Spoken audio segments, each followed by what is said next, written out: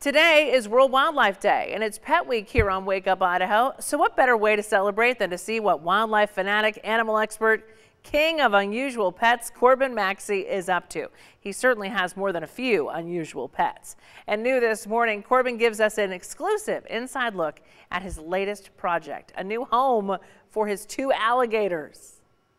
We are here in our brand new alligator house. We're giving KTVB the exclusive. Behind me is Chompers, and Chompers is our 6.5-foot female American alligator.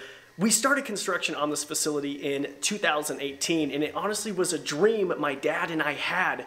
And we were at the point where we were trying to figure out where we were going to house our alligators permanently. They were getting bigger, and of course, as you know, alligators, they'll grow throughout their lives. So we actually found, on a whim, a 38-foot long pool. The pool is actually an old water tower from Atlanta, Idaho. So what they did is they cut this water tower in half, and it turns out it makes a perfect alligator pool. It's made of fiberglass, and we recessed this 38-foot long pool in the ground, built a foundation around it. I mean, my dad and I, along with a few friends, built this building. It took nearly 2.5 years.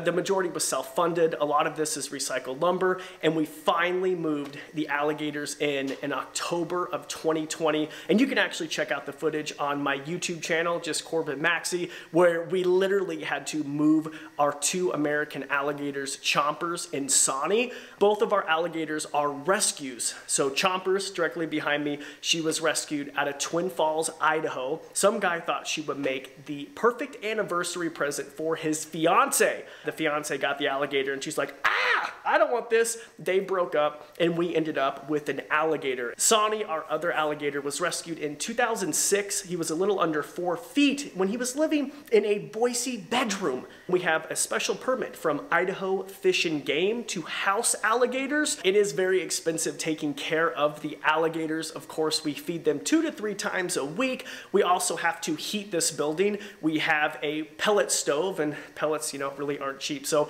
of course, anything helps regarding donations. We are a non-profit, so if you are interested in helping out the alligators, you can head on over to my website, corbinmaxey.com, or send me an email and you can make a donation. It's a great tax write-off. We're going to be offering private tours soon, and they're going to be small, limited groups of only 8 to 10 people max. And once again, you can find out more information by visiting corbinmaxey.com.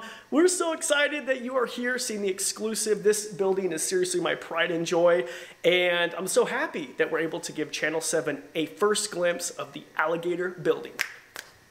Can I tell you, I have been on a private tour to his property before that was built, though, and it was incredible. So I can't wait to go back and take my kids. You can do that. You can celebrate World Wildlife Day with Corbin today in another way. He's going to be taking over the Today Show's Animals page on Instagram, and he's going live on the main Today Show Instagram account at noon. So check him out. He's going to highlight the Peregrine Fund's World Center for Birds of Prey. And we want to see pictures of your pets, and they may not even be unusual, but look at this. How cute. This is Kevin. His owner, Linda, says he's doing his best to keep the mail going. That is his mail carrier costume. And this is Dixie. Her owner says she's ready for her walk in a little hat. And then we have Maleka's owner says sometimes she likes to supervise the cooking in the kitchen. Doing a good job right there with her head tilted. Share your pictures with us. We'd love to see them.